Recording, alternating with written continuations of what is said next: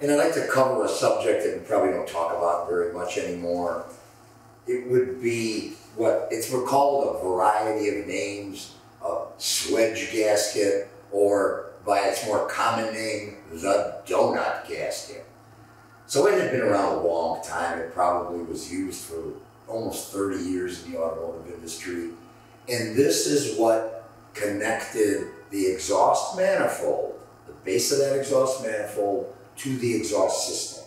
So it slid over the end of the exhaust manifold, and then a pipe would slide over it, and it moved with the manifold or the exhaust system as you drove down the road, and it maintained that seal between both of those components.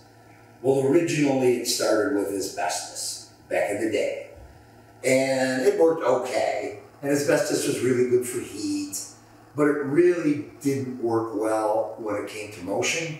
So you had failures, and you'd have exhaust leaks at the proverbial donut gasket.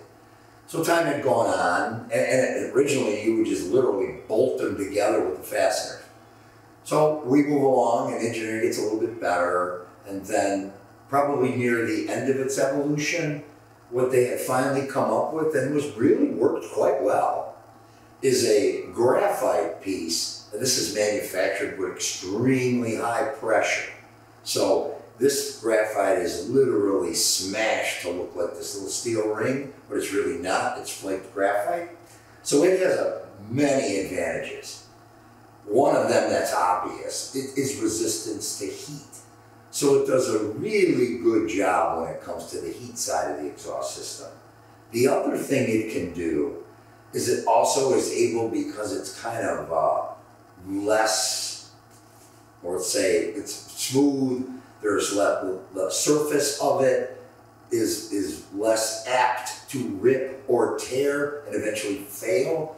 It was asbestos that was wrapped on a spring, and that was all compressed, so it had a tendency to rip and tear and leak. So by the time you get to this graphite model, they have eliminated most of that because you can compress the graphite pretty tightly. So near the end of this, what they had done is an effort to modify it to be even more successful, and it's typically on older cars, maybe it went up into the 90s, is you may have spring assemblies that go along with this donut, so it allowed a little more motion rather than the rigid assembly that it started out at. Well, a couple of tidbits here, but chances are you'll see one of these graphite replacements more than the early Chevrolets and that had the original asbestos donuts on that, because they just moved away from it. So in those particular cases where you'll see, actually in some Buicks it lasted a really long time. So there'll be multiple springs and some fasteners, and that allowed some motion.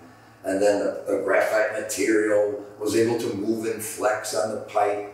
So when you go to replace them, chances are these vehicles are a little bit older. The one thing you probably wouldn't think about, but that spring portion is actually pretty important. And because of all the heat, while this can certainly take it, that's not the problem, but because of all the heat cycles, the spring no longer has any of that quality that you would need for recovery. So when you go to replace one of these in a later model car that maybe is still driving around, it's probably in your best interest to see if you can find those springs, replace those fasteners, and before you install this graphite piece into that pipe, even though the pipe may have been changed 2, 3, 4 times by the time you got there, it is in your best interest to clean that off, because if you can clean that off, even with steel wool to make it extremely smooth, you have a better chance at this surviving. Because if it's rusty, or if it's bent, or there is some corrosion that's sticking out there, it might end up tearing or ripping or cutting a gouge in the graphite. So take a couple of moments. The pipe's going to be down anyway. Take it down, take a wire brush to it, then clean it off. So make sure that the surface is as smooth as you could get it. It doesn't have to be a mirror, just be logical. So take that, clean it, put it up, take the time to try and get yourself some springs and some new fasteners, and maybe you can add a little more life into one of those swedge gasket applications. Thank you. I'm Golema.